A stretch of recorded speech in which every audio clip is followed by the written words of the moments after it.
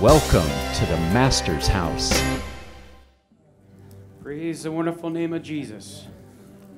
Nothing I'm going to say in your hearing tonight has not already been said in the house of the Lord last week, and God bless Brother Uncle Bill for the things that he shared from his heart. Amen. What a great time we had in God's house. Wasn't there a spirit of joy on Friday night with the King's Messengers? What a great time we had. It was this past week, or a week ago. I had wrote something down in my little book here, and I wrote down Kadesh Barnea. And our topic for study that week happened to be the, I forgot. The events of the children of Israel in the wilderness events and places. And then last Sunday, before I left for church, I looked up a few scriptures and I wrote down the word grasshoppers. And lo and behold, wouldn't you know, we come to service last Sunday. Brother Corbett preaches a great, wonderful message, and his closing point was, don't be a grasshopper, right? Don't think of yourselves as grasshoppers. And so I was like, all right, I'm done. All I got to do is walk up there and say, shall we stand, play the video, and we can be dismissed. Amen?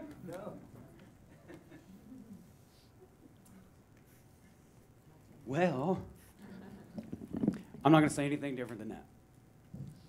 But blessed be the wonderful name of Jesus. Lord, have your way in your house. Amen? Because I ask the Lord, speak those things to me in my own life, in my own heart, so that I might learn a lesson, even though it's been preached on from the front to the back for many, many years. Lord, is there something else maybe that I've been missing and haven't paid attention to? And I want to pay attention to it today. So you remember, all of you studied it this past week, how the Lord brought the Israelites out of Egypt and began to teach them His ways and took them to the Mount Sinai and showed them all the great and wonderful things and gave them the 10 Commandments and all those things. And then they departed from Mount Sinai. You guys remember all this in your studies? And where did they go? That's right, they went to Kadesh Barnea. And now there's all these different thoughts about Kadesh Barnea. It's referred to as Kadesh in God's Word. It's referred to as Kadesh Barnea. And there's a couple of different thoughts that Kadesh Barnea and Kadesh were two separate places. There's also a thought that Kadesh and Kadesh Barnea is the same place. There's also a thought that the children of Israel never left Kadesh Barnea once they got there. They just kind of meandered around that same area, and that was a central hub for them for the 30, 40 years that they were there, and they were always there in Kadesh Barnea. But as you know, when they've got there, they sent the spies out into the land, and I'm going to move along quickly.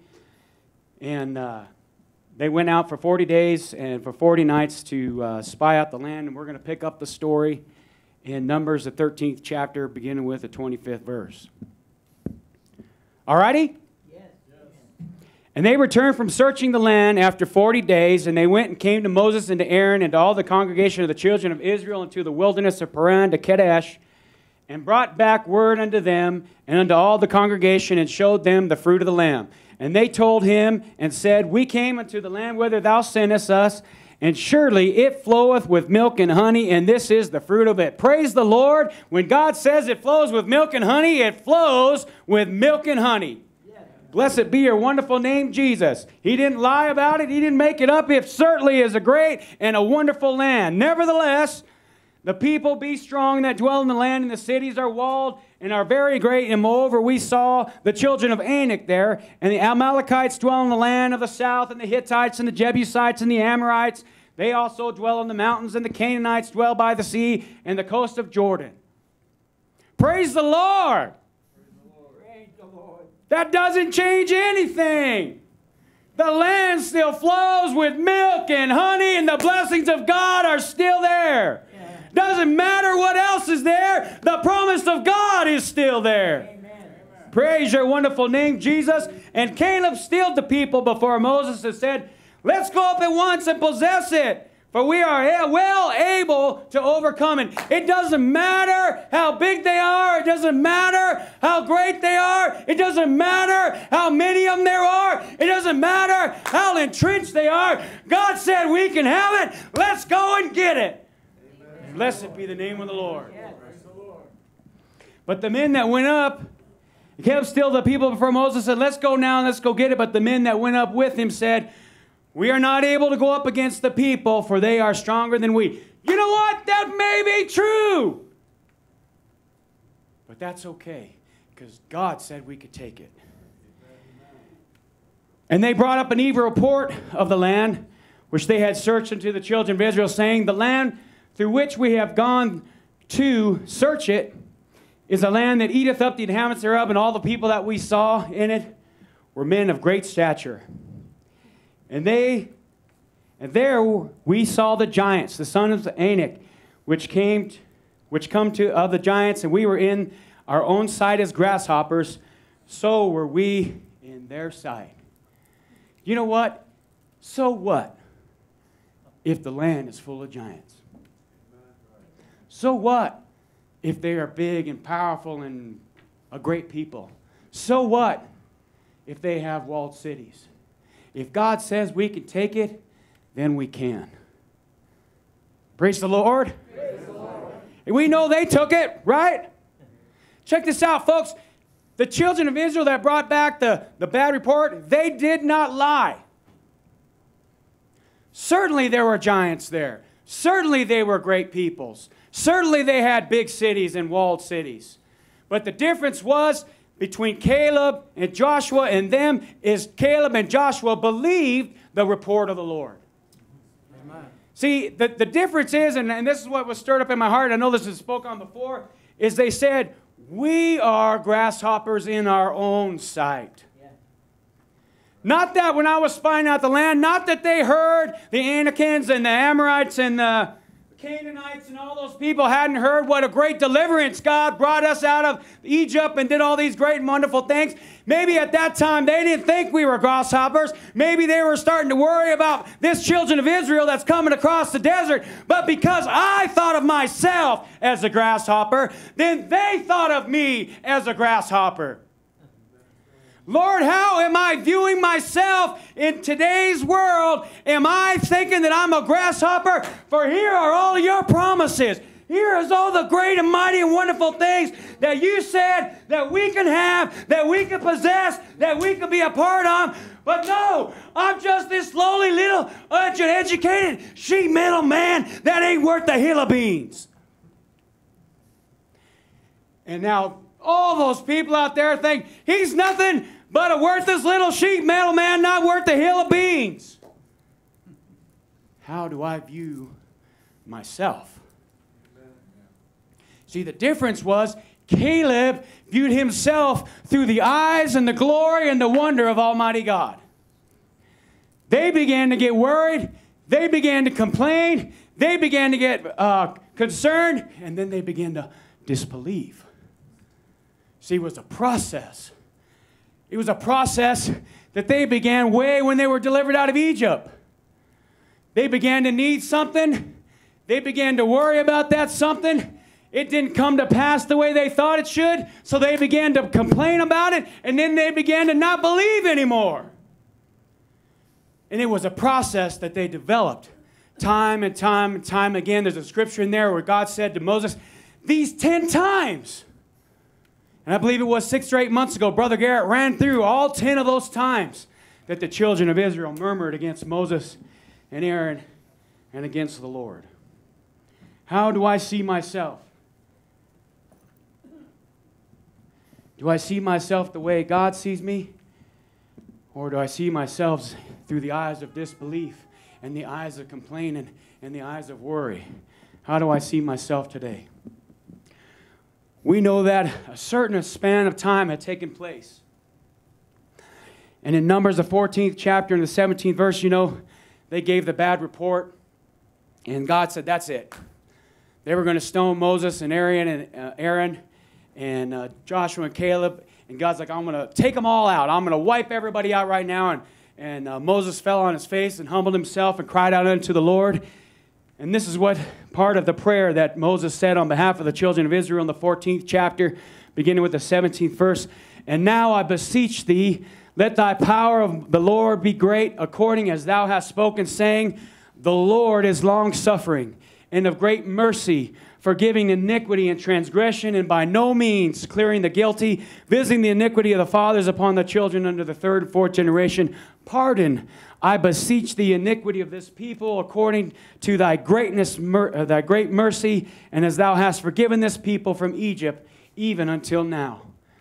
Don't you appreciate a man of God that'll lay on his face on your behalf when you might be a little downtrodden and you might be a little worried and you might be a little bit of complaining and you might even be carrying a little bit of unbelief?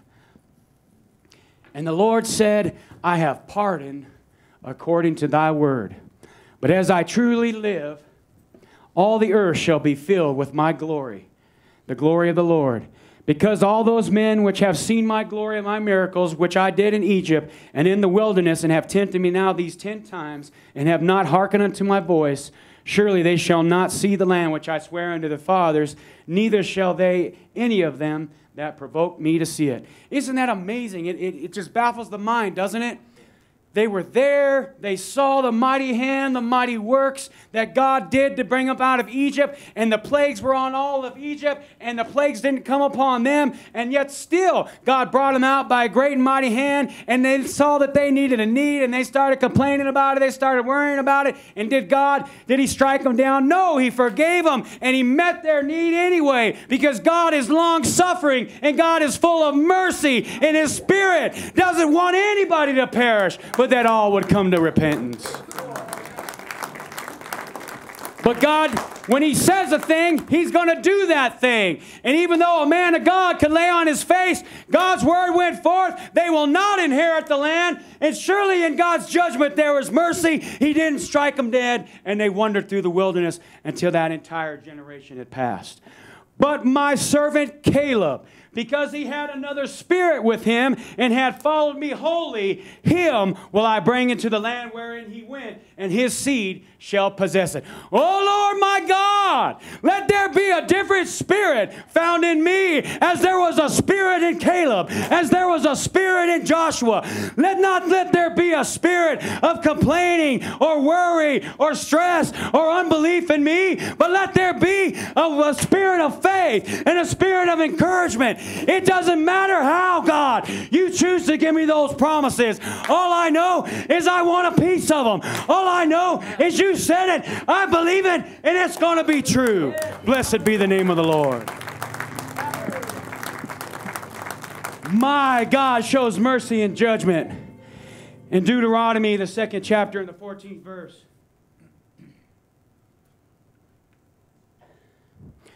In the space in which we came from Kadesh Barnea until we came over the brook Zered was 30 and 8 years.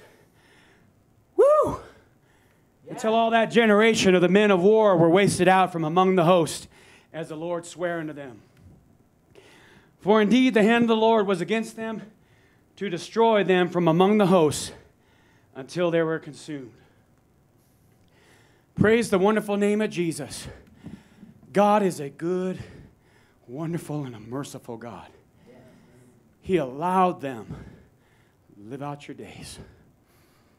You didn't believe me? You're not going to inherit my promises. But let me tell you about the great, wonderful mercifulness of the Lord Jesus Christ. For the great God of heaven and earth still cares about His people. Even in their hour of complaining, even in their hour of worry, even in their hour of disbelief, God still shows mercy and makes a way for His children.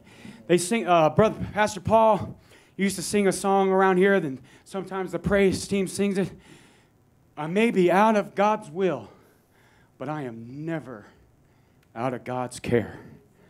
Oh, blessed Jesus, thank you so much. In Nehemiah, the 9th chapter, beginning with the 19th verse, yet thou in thy manifold mercies forsookest them not in the wilderness, for the pillar of cloud departed not from them by day to lead them in the way, neither the pillar of fire by night to show them light and the way therein they should go. Thou gavest them also thy good spirit to instruct them, and withheldest not thy manna from their mouth, and gavest them water to drink. Yea, 40 years didst thou sustain them in the wilderness, so that they lacked nothing. Neither their clothes waxed old, or their feet swelled not. Certainly God is a merciful and a wonderful God. Amen. So then a time of period have passed. Everybody from the older generation just about passed away. We know that in the next few scriptures, those last remaining could have been Miriam and Aaron and Moses, maybe a few others, but for the most part, 36 to 38 years they've been wandering, and they find themselves back in Kadesh Barnea. God's saying, I want you to cross over the brook Zered, and they're back there in Kadesh. We pick up the story in Numbers, the 20th chapter, beginning in the 2nd verse. The first verse talks about Miriam dying, but here they are. This is a group of people, all those that complained and couldn't believe to attain the promises of God, that worried, that complained about everything, that disbelieved, they were pretty much passed away. Here's a new generation that came up. And this is what blew my mind, because I never put the 2 and 2 together and came up with 5. I do that a lot, actually, to tell you the truth. But most of that generation had passed away, and it was a new generation that was raised up. And they needed water, and they were worried about having some water. They had a need. And instead of complaining, or instead of crying out to the Lord humbly, for certainly God is the creator of heaven and earth and knows that I need something to drink when I'm in the wilderness. Certainly God, the great God of heaven and earth, creator of all things, knows that I've got cattle, knows that I got sheep, knows that I got things that they got to have water in order to sustain life. Certainly God is aware of all of this. But instead of humbly and asking God, or instead of having faith, or instead of having excitement saying, where is God going to work a miracle next? Where is God going to move next? No, I had a need, I got worried, and then I started complaining. Here we are. You don't care about us, God. We need some water. We're thirsty. We got to feed and water the flocks. What are we going to do? That Moses, he should have left us in Egypt. That generation supposedly passed away. What did the old generation wear off on the new generation that was raised up to inherit the promises? Instead of believing God and crying out and recognizing over all these years that God always provided a way, instead of being excited about where's the next miracle going to come from, how is God going to make this happen? Oh man, I got this need. I'm starting to worry about it. Now I'm going to start complaining about it. And you know what happens when somebody starts to complain? It's like a snowball. Huh? It's like a sickness. It's like a disease. One person starts to complain, yada, yada, yada, yada, yada. And that person they're complaining to, even if they're struggling not to be a part of it, well, you know what? Yada, yada, yada, X, Y, Z, and so forth and so on. And then somebody over here hears it and said, Scooby-Doo, bop, shoo, wop, bop, ba-doo, bop, bam, boom, bing, right? Pretty soon, there's a whole mess of us. Griping and complaining, my goodness, we need some water. Man, God needs to strike that Moses. Man, God, why haven't you given us this and that? You said all these great, wonderful things. How come none of that's starting to happen? Blah, blah, blah, blah. X, Y, Z, blah, blah, blah, blah. I don't even believe it. Because that's where it starts. I have a need. I begin to think God can't take care of it. And then I start getting more and more worried about it. The more and more worried about it, I start complaining about it. The more and more I start complaining about it, pretty soon I don't believe it anymore. There was the pattern way back then, and it rubbed off on the younger generation. Praise the Lord, they still believed that they could inherit the promised land, but here we are, out of water. Moses is frustrated. Moses is tired. He goes out there. God speaks to Moses and Aaron and says, I want you to go out there and I want you to speak to the rock. Take the rod in your hand and I want you to speak to the rock so that I may be sanctified. Moses is probably pulling out the last little bit of his hair, right? The people just, yeah, yeah, yeah, yeah, yeah, yeah, yeah. In the name of the Lord, let there be water. And he hits the rock. But blessed be the wonderful name of God, who shows mercy and judgment and lets the water come forth to water those that are thirsty. Thank you, Jesus. But Jesus said, because you did not sanctify me, you cannot enter into. See, it was prophesied 38 years earlier. The word of the Lord said, nobody save who? Save Joshua and Caleb shall enter in. And here's the fulfillment of that prophecy, because Moses and Aaron, they smote the rock instead of speaking to it. And God said, because you did not sanctify me, you will not enter in.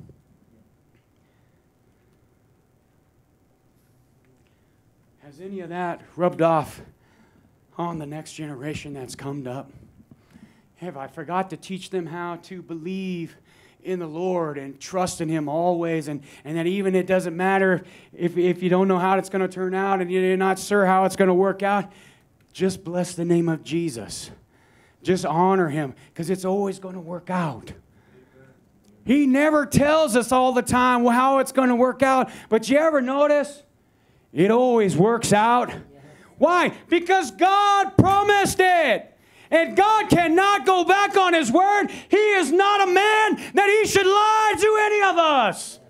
All those promises are sure and true, and we can possess them, and we can inherit all of those great and wonderful things as He sees fit. Blessed be the wonderful name of the Lord.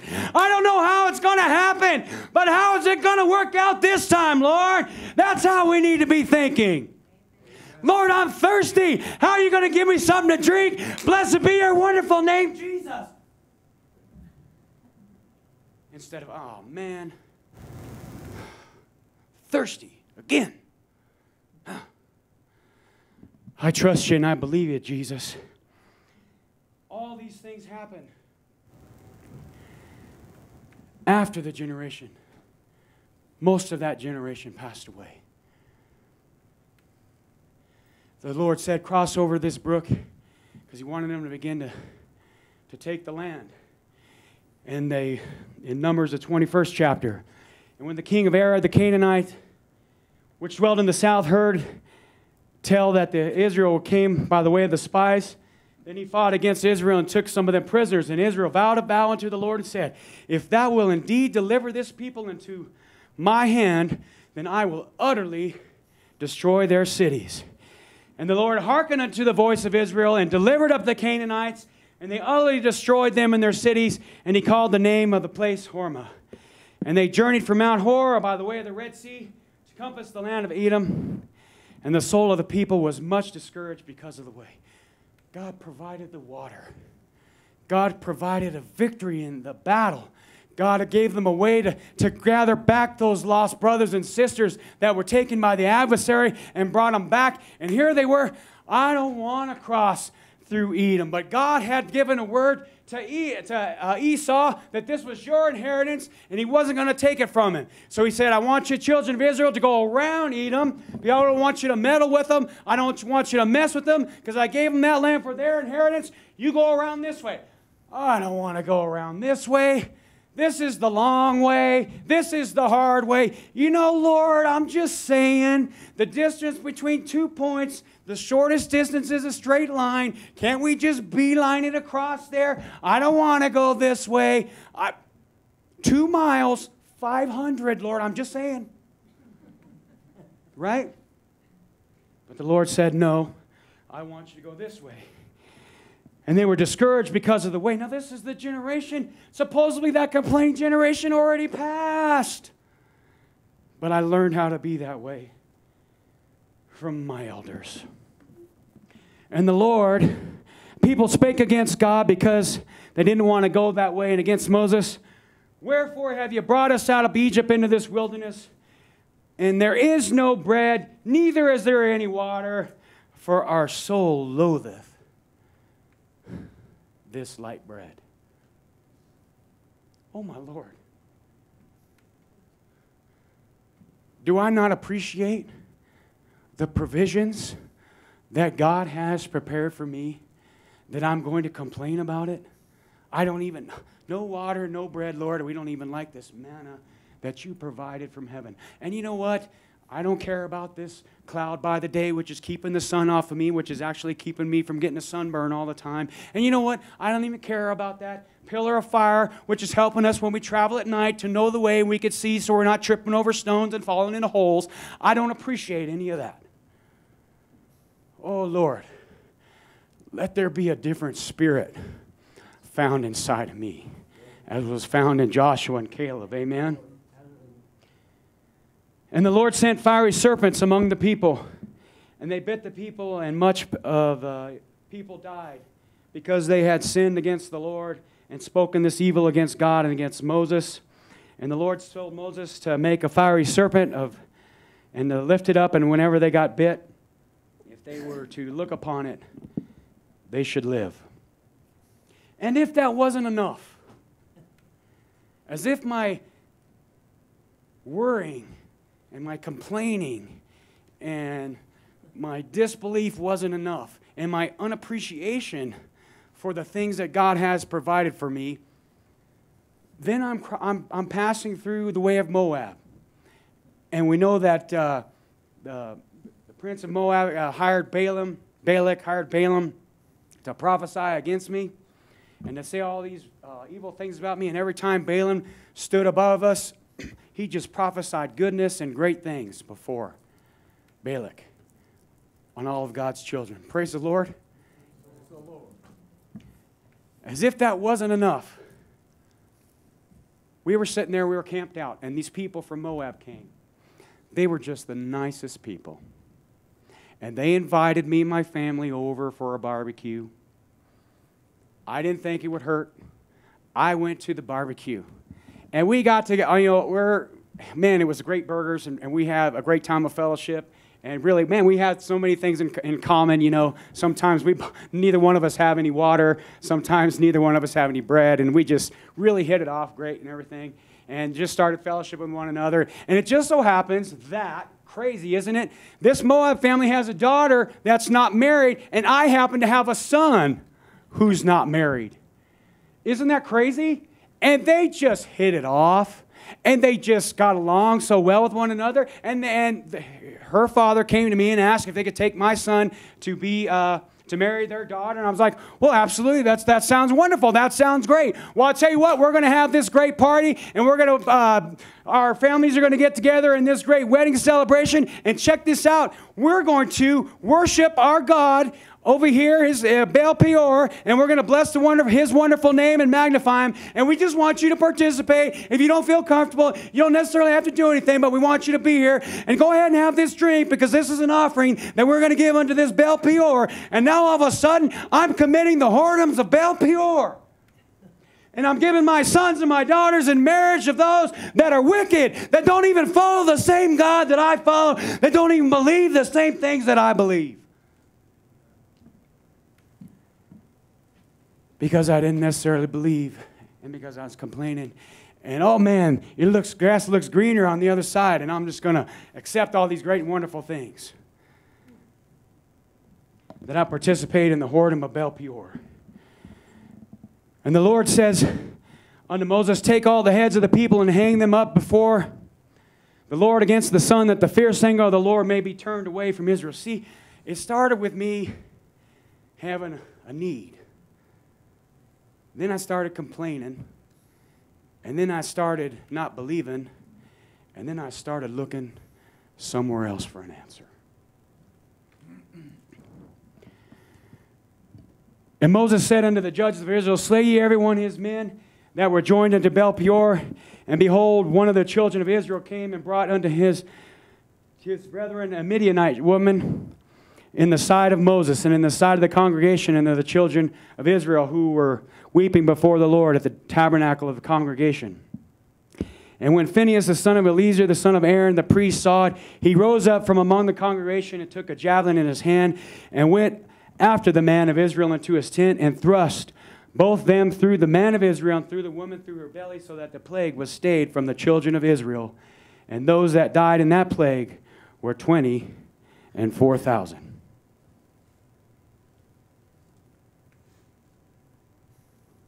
after all of this, none of these promises were slack. I may have been slack in believing and trusting God for them. I may have been slack in how I reacted to those things, but all of those things were still, guess what? The land still flowed with milk and honey. Yes. Those blessings and those promises are still just as true today as they were 40 years ago when God proclaimed it to us. Amen? Amen.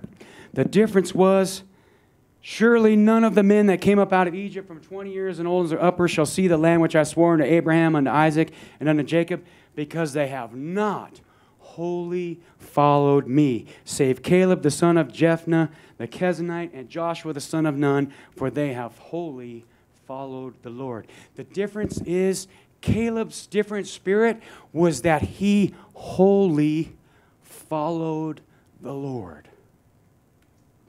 That means when he had a need, he cried out unto the Lord in the right way. That he put his trust in him and didn't worry about how God was going to make it happen. What does that mean? That means he wasn't complaining about it. That means he was looking for God to manifest his glory in whatever way and however way God sought to do it, and receive the promises that God set before them. The difference is, Caleb and Joshua believed God at his word. Can I today just believe God at his word? You said all of these things. You meant all of these things. These all things are true. Can I just take you at your word, Lord? We read the scripture where it says, we saw ourselves as grasshoppers. So they saw us as grasshoppers. The difference between them and Joshua and Caleb is Joshua and Caleb saw themselves the way God saw them. Lord, I want to see me as you see me. Because if I could see you as you see, because you know how I'm going to see myself? As that good-for-nothing sheet metal man who doesn't know a lick of snot. Right? But God doesn't see me that way. Brother Bill just testified to every single one of us exactly how God sees you. You are my beloved. Lord, how do you see me? You know what? I asked the Lord, how do you see me, Lord? Because that's where it starts to change. Is if I could see you the way you see me, God, not the way I could tell you how I see me, and it ain't a pretty picture. But Lord, how do you see me? Here's what's so great and wonderful about God. He don't see things the way we see things. You see me up here as a snot-nosed guy that's just yelling and waving around, and you're ready for me to close. God sees me completely different. Oh, blessed be the wonderful name of Jesus for not seeing me the way the world sees me. Amen. Amen. The Lord spake to me one word, or can I say it like that and be so presumptuous? And I've testified to this story, I don't know, 5 or 6 times in your hearing. And when I thought about it again, it just melted my heart again. And I began to just weep. You know what? I asked, Lord, how do you see me? Now, this is going to sound funny. The word was daughter.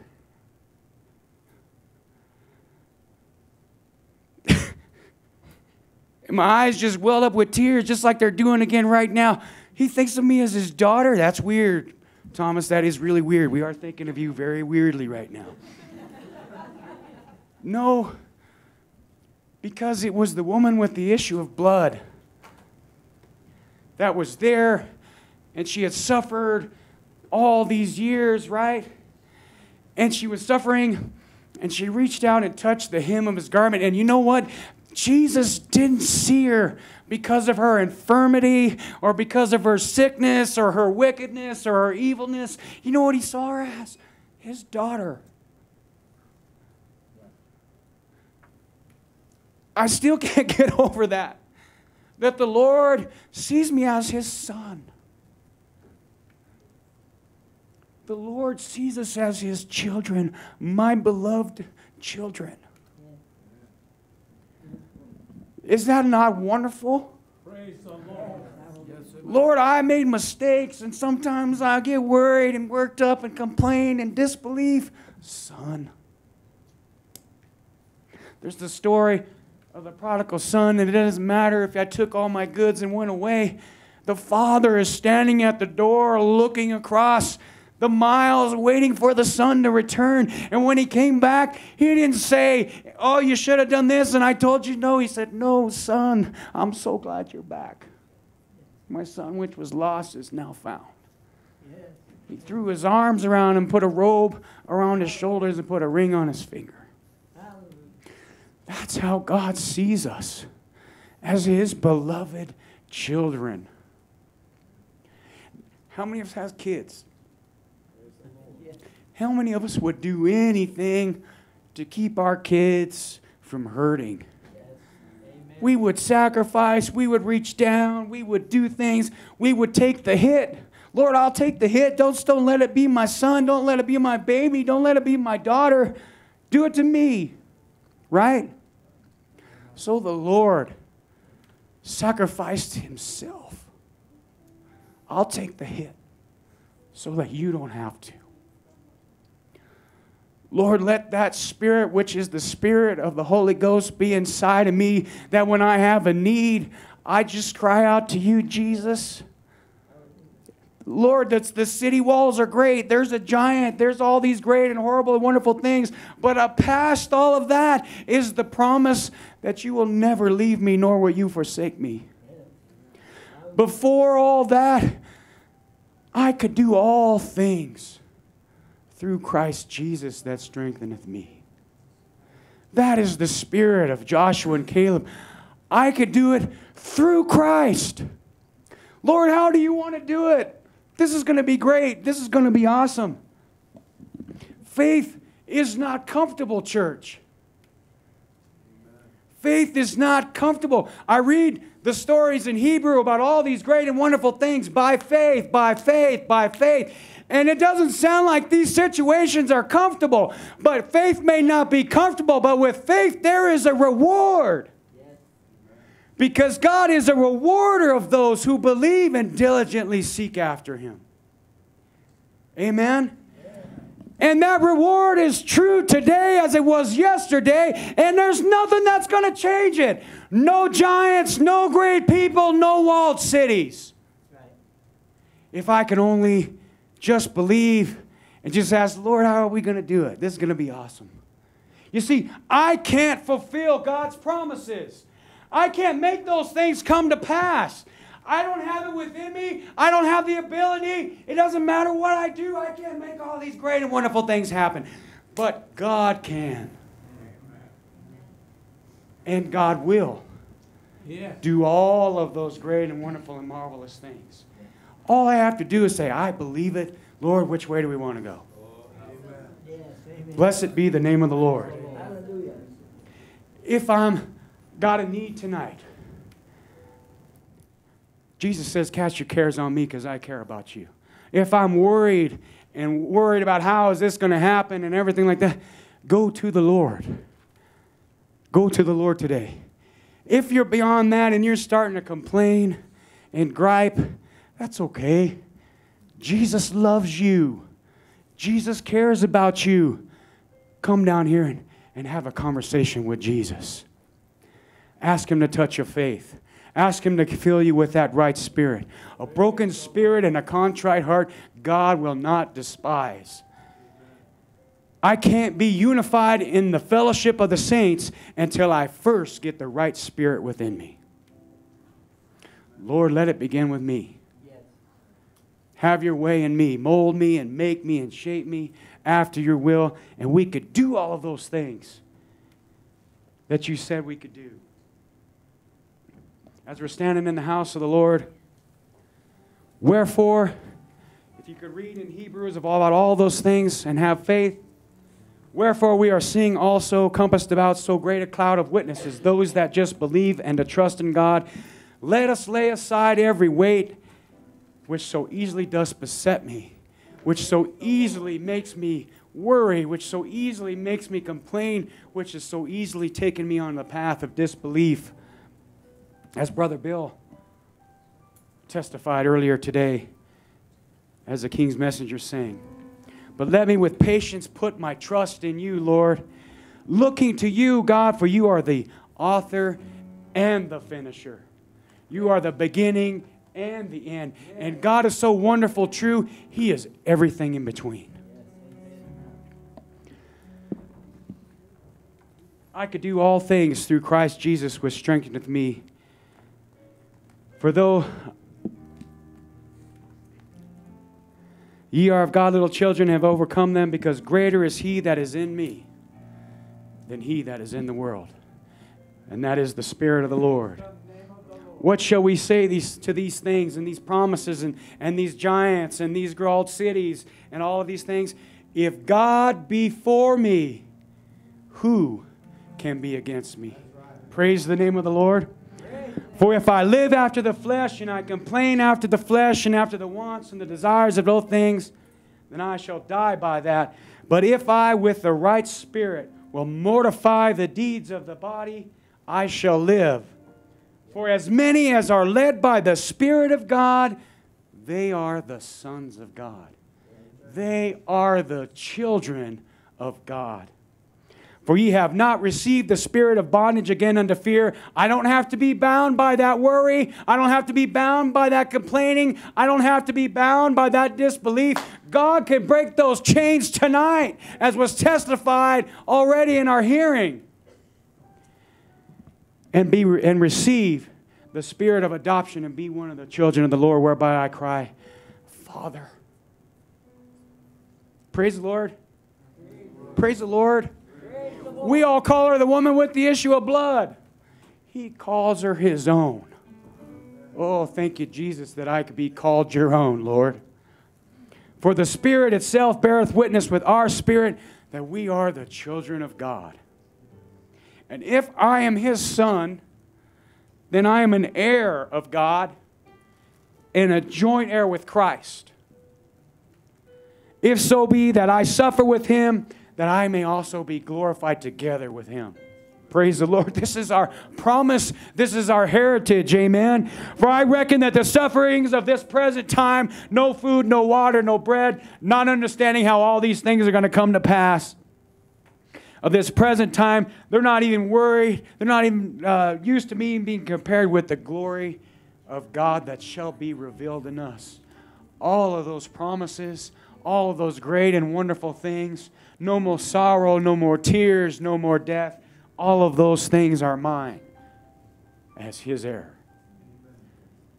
What do I need to do, Lord? Humble myself, therefore, under the mighty hand of God, and he will exalt me in due time, casting all my care and worry and concern and unbelief upon him, for he cares for me.